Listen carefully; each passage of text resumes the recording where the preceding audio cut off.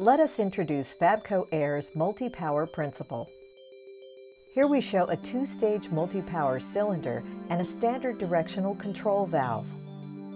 Shop air is directed through the directional control valve to the power input of the multi-power cylinder, to the first piston, through the air slots and center shaft, and out through the second piston. This internal airflow to the multiple pistons, which can be 2, 3, or 4 in quantity, is unique to Fabco-Air's multi-power cylinder. The cylinder extends, forcing air out through the return air port and the directional control valve. The power air on these multiple pistons then produces 2, 3, or 4 times the force of a conventional single-piston cylinder of the same bore size, and it produces that force for the full stroke, or wherever you need it. When the directional control valve is reversed, the shop air supply is introduced to the single return piston. Most cylinder applications do not require high forces in both directions, allowing for the cylinder to be returned with this single piston. Previously supplied power air is exhausted from the multiple pistons, through the center shaft, and out through the directional control valve.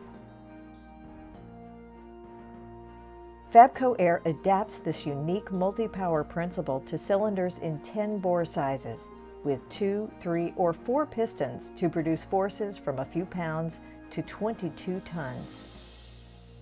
Multi-power cylinders save in multiple ways, including mounting space savings of 44 to 75%, and air volume requirement savings of 22 to 37%.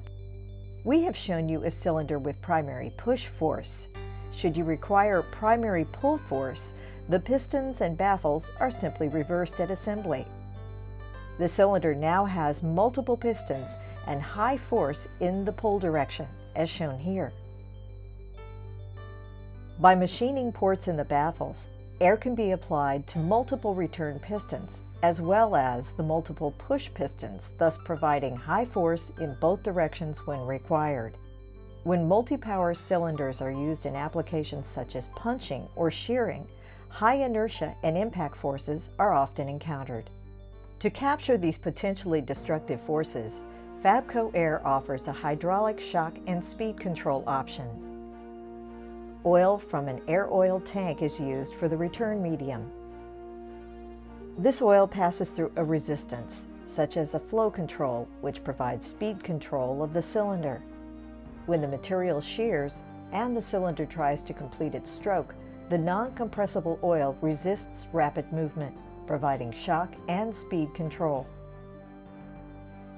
Apply Fabco-Air's multi-power cylinders for multiple savings.